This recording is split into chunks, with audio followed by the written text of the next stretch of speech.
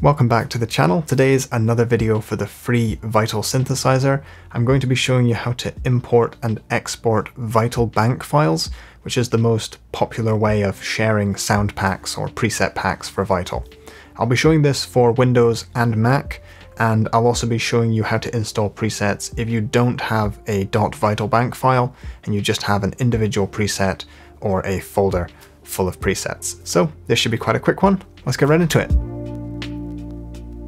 We'll start with the most simple method, which is installing a .vitalbank file. We'll do this on Windows, then Mac. So I like to use Vital in standalone mode when I'm installing presets, but you can just open up your DAW and run it in there. First thing we need to do is actually get the presets. So in my downloads folder, I have a preset pack here. Now it's zipped because that's how the download came. So I'm just going to extract it, and I'm going to make sure that I have in that folder a .vitalbank file. Now yours will have a different name unless you've got My Sound Bank. It will say something and then .vitalbank file. Now with Vital open, find this icon here and select Import Bank. Now we just have to go to wherever we've got our Vitalbank. In my case, it was in my downloads folder. This is the unzipped folder, and I'm just selecting the .vitalbank file. There's no confirmation that they've been installed, but if you just go back up to that icon, select Browse Presets, you should see all of the presets here. And if you go down to this little sort of finder box here, you can see the different folders you have, and the name of the sound pack that you've installed should be right there. If you right click on any of these presets, you can actually open the file location, and this shows you where the presets have been installed on the computer. So you can see in this case it's Documents, Vital, and the whole pack has actually been installed into this Vital folder, which means you don't need to keep the original downloaded file here. I could delete these and all these presets would still work. Vital's no longer looking at these folders. However, it's probably a good idea to take your original zipped folder and save it somewhere as a backup in case your computer crashes and you need to install them in the future. So that's how to import the banks on Windows. Let's quickly do the same thing on Mac. I have Vital open. Again, I'm using it in standalone mode. I have downloaded the zip file, so I'm just going to extract that with a double click, and I'm just going to open that folder to double check that I do indeed have a .vitalbank file. So with that checked, I'm going to open up Vital again, and just like on Windows, go to this menu, select Import Bank, find wherever it is. In this case, I had it on my desktop. Select the one with the .vitalbank. Again, there's no confirmation, but if I go to Browse Presets, if I select the name of the folder, which was in the mix Vital Sounds, again, they've all been added. And just like on Windows, you can right click or double click, select Open File Location, and it will show you in the Finder where all of these presets have been added. So on to the next part of the video. Let's suppose you don't have a .vitalbank file, but you just have a zipped or regular folder full of presets and you want to install them. So in this case, I just have a regular zipped folder here.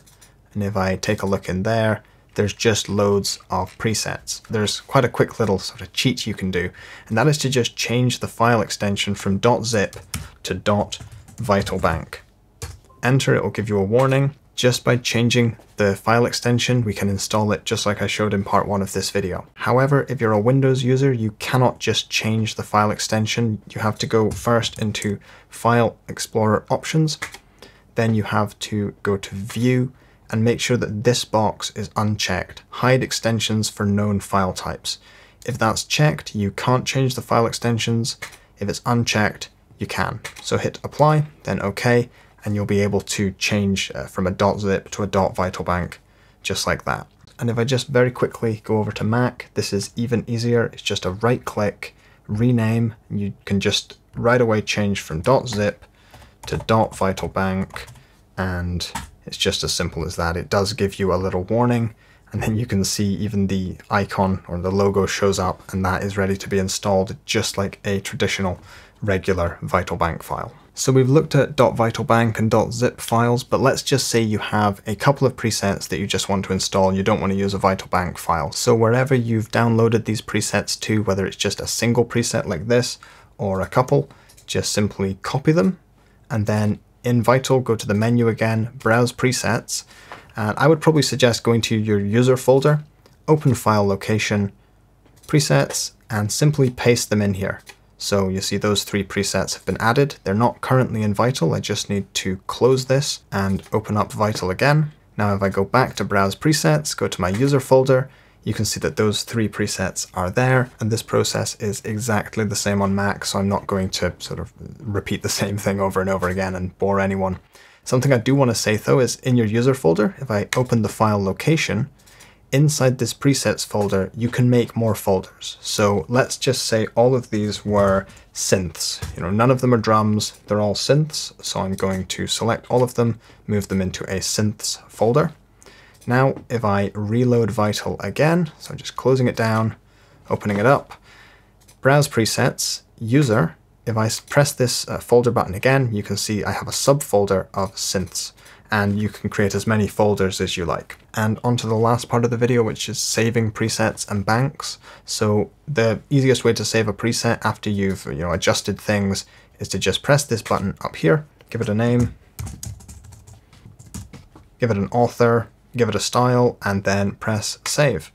Now if I go into Browse Presets, in my user folder, which is right at the bottom, my preset will be there. From here, if you want to export your own Vital bank, whether you're making a sound bank or you just want to share some presets with a friend, this time press Export Bank, and all of your own presets will show up here. So you just select the presets that you want, give your bank a name, let's say My Presets, that's not a very good name, export the bank. You can then share that .vitalbank file and anyone else can use those presets. The last thing I need to show very quickly is just exporting a single preset. Sometimes you've worked on something cool, you just want to send it to a friend or a collaborator.